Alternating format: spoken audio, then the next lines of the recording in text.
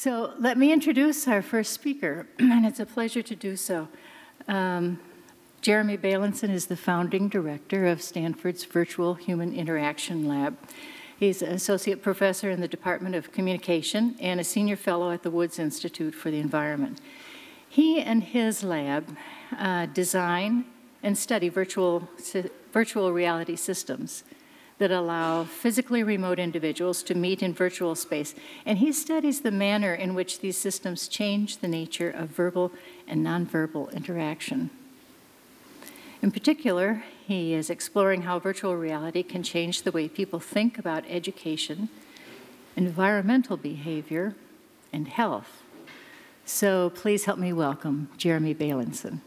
So my name is Jeremy, and I want to start out by saying, Martha, thank you for organizing this. If you were to tell me in 2003 when I arrived at Stanford that we were going to have a dedicated conference about immersion and virtual reality, I would have just been stunned and delighted, and it's really special that you're throwing this today. And when I look in the audience, I see basically a who's who of VR. It's really neat to see you guys here, and thank you all for coming. So. My background, my PhD was in cognitive psychology, and after being trained in cognitive psychology in the year 1999, I decided to abandon that field and take a postdoc working under Professor Jim Blaskovich at UC Santa Barbara to learn how to build and test immersive virtual reality. So I learned how to do the engineering and the software, how to do VR. I also learned how to ask bigger, more social questions. And so what I do here at Stanford in the Department of Communication, if you believe virtual reality is a medium, which I do, and I think all of you do given that you're here, we study media the same way that you'd study the newspaper, how it affects a reader, or television, how it affects the viewer. So what we do in my lab is we build VR, and we test to see what you can do with it. Now, so I've been studying VR since the late 90s. When I first started, we used this device for a head-mounted display. Anybody remember the Virtual Research V8? Nick, I know you remember this. That's Nick Yee in the background. So he did his dissertation. He wrestled with this thing for 80, 90 hours a week. So this thing cost $13,000. And when I arrived at UC Santa Barbara in the late 90s, this is what we were using. Now, this is a good HMD. I used this up until the year 2011. And we might have even used it in a study in 2012. So it's a pretty good HMD, $13,000. We then switched to the NVIS SX111. Okay, so I'm not going to tell you how much my car cost when I bought it new, but this thing cost 1.5x of my car when I bought it new. Very expensive piece of hardware, okay? $40,000 to buy this thing. And it's a nice HMD. We used this up until holiday season last year. Then what we get is this arms race that you're all aware of with Samsung and Oculus Facebook and Sony and HTC Valve and Google getting in the game. And Zuckerberg produces this thing, the DK2, which costs about $300, and it's just a spectacular head-mounted display. Just a spectacular head-mounted display. So we decided to replace this $40,000 paperweight, which it is now, and I love the folks at NVIS. They're brilliant, but this is a better HMD. It costs $300. And now we have this magical event that occurs on Sunday. How many of you guys subscribe to the New York Times? Did you get this? A couple of you. If you are a paper subscriber to the Times, it came with a Google Cardboard. It came pre-folded, and it literally took me 90 seconds to take my smartphone, download an app, slide it inside, and I got to see a piece called The Displaced that accompanied a news story. So we went from my entire career, and I've been doing this for 20 years, HMDs used to cost what a car costs. It went to costing what a video game console costs. And as of last week, huge organizations are mailing me stuff to make me watch VR. So it's a very, very special time in the history of this technology. All of us in this room that have been working on this for so long, we really are at a tipping point where the tech is now available. So the home run question that everybody asks me, because we run a lab with brilliant PhD students, brilliant collaborators, and our job at the lab is first and foremost to understand how the mind responds to virtual reality, but consequently to build applications that actually work in VR. What are good uses of it? And so for the rest of the 15 minutes I have your attention, we're going to accomplish three things. The first thing we're going to talk about is this concept called psychological presence. psychological presence, which drives everything that makes virtual reality special. And then I'm going to talk about two projects. One is using virtual reality as a way to teach about climate change. And the second is going to be about training athletes, an academic study that we ran in my lab that has since become a company from one of my former students that's out in the world doing substantial things. So let's start with presence. How many of you guys have ever been in VR where you can walk around, not just look around? Raise your hands high. So about 10% of you. So 5 weeks ago in my lab, CBS came in to film 60 Minutes. And the Sunday night CBS News anchor, who's a very lovely person, really enjoyed spending time with him, he put on the HMD. And months before, we had met with a fire chief in the Bay Area. And we also were preparing for a meeting that we had this past week with the California Earthquake Authority. And what we'd built was an earthquake simulator. Okay? What makes virtual reality special, if you think about VR, one of the grandfathers of VR is the military. In 1929, we had the Link flight simulator. And why would you have a flight simulator? Because mistakes are free in VR. It feels real, but you can make mistakes without hurting people, without crashing planes. So extend that up to earthquakes. What we built was an earthquake simulator. You're in a room, there are these boxes stacked up. You put on the head-mounted display, and you can actually walk around the room. And we then hit the button. The earthquake starts. The sound starts rumbling. We actually, in my lab, have a floor that shakes. The way you save your life is there's a steel table. And so you have to get on your hands and knees and go underneath this table. So back to the CBS News anchor, the simulation was so real that when he started it up, he stopped, dropped, and rolled, got underneath the table, and we've got this stack of boxes. Now in our simulation, the stack of boxes works with what's called a physics module. Every time we cause an earthquake, something different happens with these boxes. For the first time in history in my lab, we'd run this thing thousands of times. When the boxes fell, some random ricochet happened, and one of the boxes went underneath the table. He was cowering under this table to save his life, went underneath the table and smashed into him. And what happened, and keep in mind, he had 3 cameras trained on him every nanosecond. This is CBS 60 Minutes, right? They do this right. He had a panic attack, and he got up, and he sprinted to the wall, and I literally had to tackle him to make sure that he didn't smash into the wall. All the while, 3 cameras trained right on him, okay? So the executive producer made the right decision, did not air that portion. But this is what's called presence. The simulation feels real.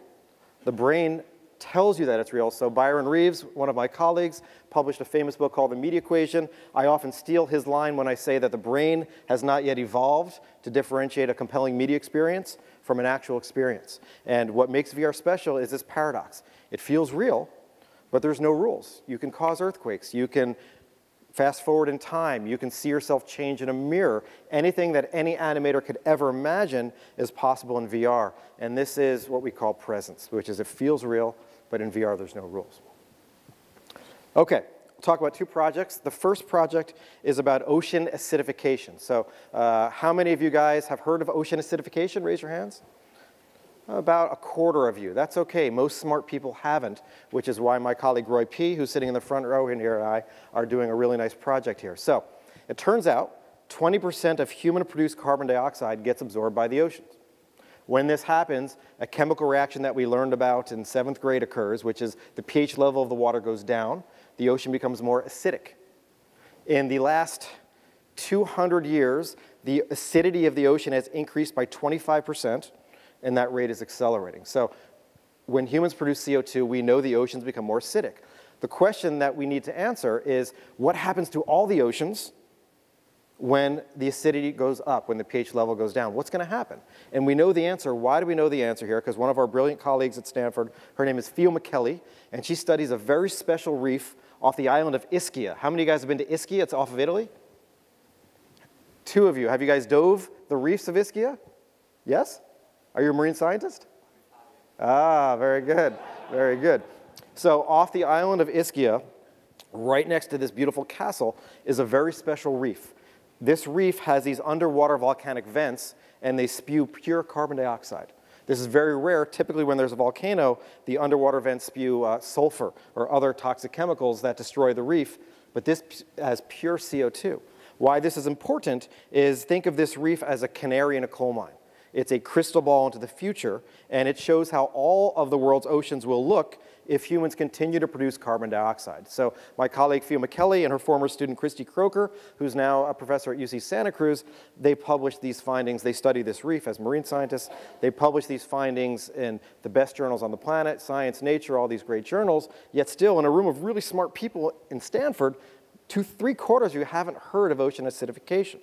So just to give you the answer here, by the year 2100, the oceans are going to be, there's not going to be any fish for you guys to eat. It's going to be devastating, and this is not my claim. This is very well-trained marine scientists. No controversy politically like there is global warming. We just know that if we keep producing CO2, the oceans will become more acidic and all the fish are going to die.